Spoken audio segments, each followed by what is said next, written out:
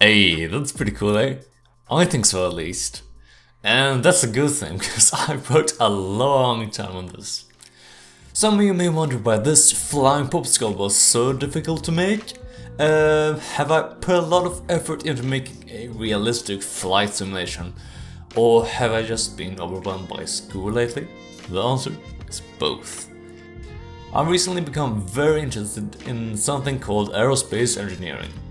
As some of you keen-minded out there might have already deduced, it's about engineering stuff for air and space, i.e. planes and rockets. Whereas my last video focused more on the rocket side of things, this one is all about planes. Planes are pretty cool for a number of reasons. Number 1, they can fly. Number 2, you can't. And number 3, they are therefore superior to you in every way imaginable. But how exactly do they fly? Birds, for example, fly by flapping their wings. Why not do that? Well, we tried and it didn't go too well. But birds also do this gliding thing and they kind of fly that way too, so maybe we can try that? Yes, brilliant idea. Success! It works, but wait, how exactly does it work? Why doesn't it just fall down? I think it's about time that I, an absolute amateur whose only knowledge comes from watching YouTube videos for like 2 weeks, educate you on some basic aerodynamics. This is an airfoil, a shape designed specifically to create lift. When air comes from the left, it splits right here at something called the stagnation point. The air on top accelerates, creating an area of low pressure, and the air below slows down, creating an area of high pressure. Pressure differential then sucks the airfoil up, and that's what we call lift. There are of course also other forces acting on the airplane. Drag, for example, also known as air resistance, acts opposite the airflow. The engines provide thrust forward to counteract the drag, and the weight pulls the airplane down towards the ground.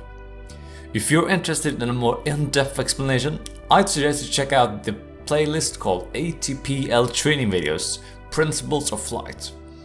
I'll have a link down in the description.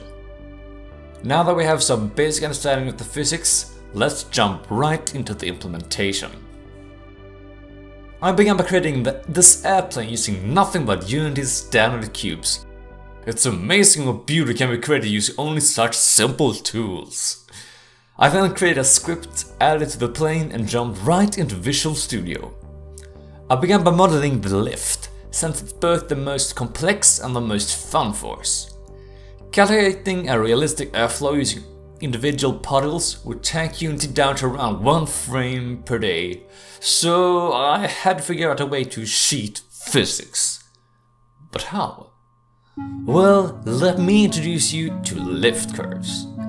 Lift curves are a way to display the connection between the lift coefficient and angle of attack of an airfoil. The lift coefficient is used right here in the equation for lift, and the angle of attack, AOA for short, is the angle between the airfoil's forward direction and the airflow's direction. If I create a lift curve using the animation curve in Unity, I can use the evaluate function to get the lift coefficient. This doesn't yield 100% accurate results, but it's realistic enough for me. The direction of lift is perpendicular to the airflow, so I use the cross braid like this to get the correct vector.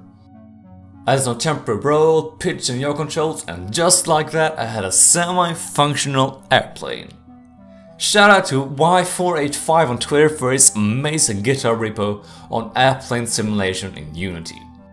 It was there that I found out about lift curves, so check it out if you're interested.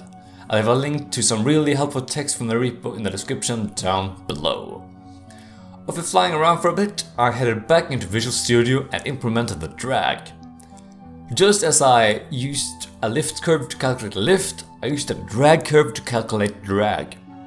The curves themselves look a bit different, but they read basically the same way. The direction of the drag is just opposite the airflow, so I didn't need to do any fancy cross-product stuff this time. Cool, drag works now. What's next? Suffering. A whole lot of suffering. I took a deep breath as I leaped into the control surface purgatory. One might mistakenly think that control surfaces would be quite easy to implement. Aren't they just smaller wings after all? Well, yes, but actually no. You see, the control surfaces employ a strict no bullshit policy, where even a slight deviation from reality makes the plane uncontrollable. Thus, I was left with no choice but to study the art of the plane thoroughly. I investigated detailed statistics, examined complex maneuvers, and calculated the geometry of fighter jets. After completing my studies, I was able to determine that my first step towards creating realistic control surfaces would be to make a cool 3D model of a jet engine. And ta-da! Here it is! Awesome, isn't it? It even has these cool flames spewing out the back. But wait, I still don't have any functioning control surfaces? What should I do now? I know, cooler wings. Boom. Done. Now let's go to red for some extra speed and... Damn it, it still isn't working? Well, I guess I'll have to do something productive instead. And so I did. I added ailerons to the wings which control the roll, horizontal stabilizers to the tail to control the pitch, along with a rudder to control the yaw. I reworked my entire code structure and physics calculation to account for moving surfaces, and after many days of work I arrived at this. It's a bit wobbly, but that's mainly because I haven't implemented any stability assist yet. The airplane is designed in a way that makes it inherently stable, but some software stuff is still needed for the finer movements. But there is still one major quirk with my airplanes. They do this. When I pitch up and roll at the same time, I roll much faster and sometimes it just jerks 180 degrees. At first I was sure it was a bug, but after investigating the issue further, I began to speculate that it might be perfectly natural. As the airplane rolls, the wings have different angles of attack relative to the airflow. This results in a different amounts of lift, and when the difference is too drastic, the airplane does this sudden flip. This is very similar to something called a snap roll. Snap roll is basically when an aircraft pitches up slightly and uses the lift generated to perform a really fast roll. I am far from 100% certain though, so feel free to correct me if I'm wrong. I'm sure some of you guys know way more about this than I do, and I'd be incredibly thankful for some help. Unfortunately, this airplane isn't rideable in the same way as the rocket yet. I focused more on the physics thus far, but expect some sick airplane parkour in the future. As for now, this is what I have. I think it's pretty neat, and hopefully you think so too. Anyway, thank you so much for watching. If you enjoyed this video, feel free to caress that like button and gently, very gently, move over to the subscribe button, or to press down softly. That's all for tonight.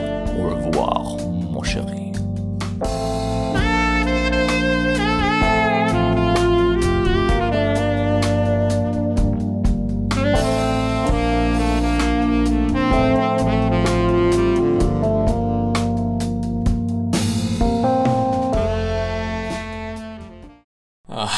Oh, fine, yeah.